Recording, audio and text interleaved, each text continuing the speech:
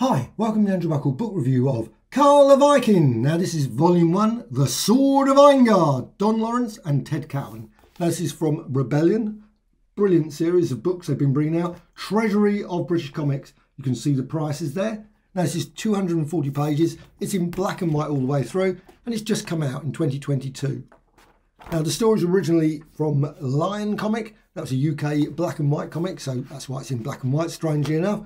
1960 to 1962 is covered in this, and it's made up of separate stories, and you can see the separate stories there. There's the list of the stories. So the long voyage of, I should probably see it better if I hold it like that. You can see the details there, and you've got the details there of the dates 1960 to 1962. Now there's a minor criticism, there's no introduction. I would love to have seen an introduction in this.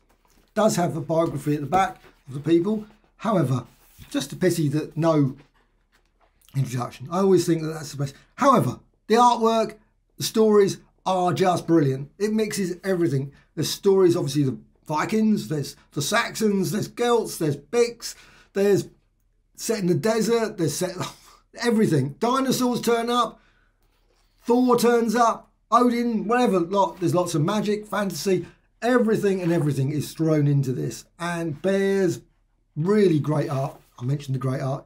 It is absolutely superb.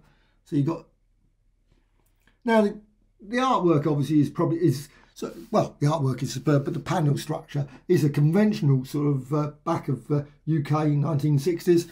So it's not sort of like dramatic sort of ones that are done in Marvel comics and things now. So if you're coming to it looking for that, it's not here. But the art is still, I think, just brilliant. Well, this is a real great fantasy. I mean, look at that. That would just be brilliant on anyone's wall, wouldn't it? Well, maybe not. It looks a bit of a miserable old day. If you want a nice sunny thing, probably not the best of ones. However, you've got these dramatic, very dramatic panels all the way through it. And I love those, actually. That's quite well done. But it's, like I say, separated in separate stories. So you get one story and then you can go, obviously, onto another story. And it's just, well, again, some very dramatic artwork all the way through. Just beautiful. And dinosaurs. You've got to have a dinosaur. You can't beat a story without dinosaur. But as I said, it's got fantasy in it as well. Very dramatic scenes. It's got Thor. It's got this, I've mentioned Thor. Let's see if I can find Thor. There's some bits that look a bit odd. Sometimes you think, was something else there instead? I don't know. Maybe that was what actually was in the comic. I assume that's the case. It just looks slightly odd. This is the powers of Helvard. So you've got to say a separate story. And it's just consistently brilliant all the way through. So there's that start of that story. And you've got Karl the Viking there. Wow, this book is just a masterpiece. Absolutely crackingly good story. Lots of, not mega fan of the Viking Saxon period, but still I found it thoroughly enjoyable read. A real good story. I mean, I'm not saying I was rolling around the floor laughing. It's not sort of a comedy. There's no comedy in it. This is very dramatic. Lots of people end up dying. Not in a particularly nasty way. There's lots of people bash people over the heads and sort of bits of sword fights and lots of people lying on the ground. It's not sort of blood and gore in that respect, but it's still, there obviously things have happened. You can see the aftermath of quite a lot of these conflicts where obviously madness drives the men on and they're all sort of, their places have all been burned, etc. But it's relatively tame in terms of tame, as much as burning of villages can be tame, of course. So that sort of thing. But it's really good, and I just, by the hammer of Thor, there's lots of those sort of mentions. And the Thor hammer, and that was I was just looking through, and of course whenever I looked for something like that, you can never find it. But the Thor hammer in this looks amazing. You just think, wow, that is a hammer. That's a serious hammer. Actually even got amphitheatres in this. This has got everything. So you've got even bits of ancient Rome sort of stuff just thrown in. You can't beat a good old arena there. However, the book, 240 pages, brilliant.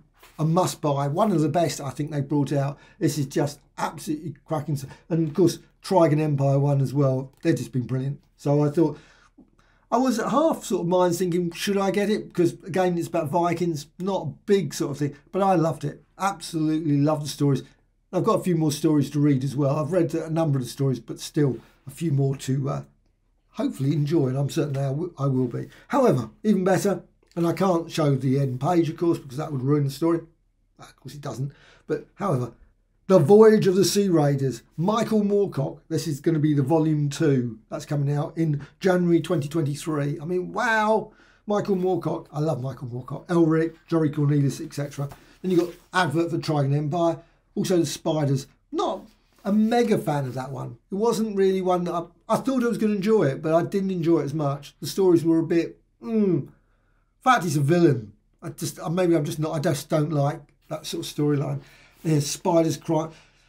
I expect I'll still get it, but Spider Crime Unlimited. Maybe that's better. I don't know. It's sometimes you get these things and you might not enjoy the first volume, and maybe if I go back to it another time, I might thoroughly enjoy it. And that one's coming in 2022. The Steel Claw, Invisible, and that's out now. I did enjoy that, even though that in a sense is quite repetitive because of course you just got a guy with an invisible and a steel claw. And there's another one as well. Coming soon, the Steel Claw, the Cold Trail. So there's the Cold Trail there, and that one's coming in 2022. And there's another one here, Birdman and Chicken, the Crazy Crusaders. Don't think they're going to be part of the Avengers anytime soon, but who knows, by Trevor Metcalf. And the last one here, let's go, The House of Dolman. Interesting one. I don't know. It's one of those ones I've actually recently read a few of the stories of Dolman One stories, and they're good. But maybe I just happened to pick a couple of stories that were just okay. I'm certain lots of people love The House of Dolman, so I expect they're looking forward to that. Tom Tully and Eric Bradbury coming in 2022 as well. So that's that. I mean, I think this is just a brilliant volume. One of the best they've brought out so far. So it's absolutely cracking.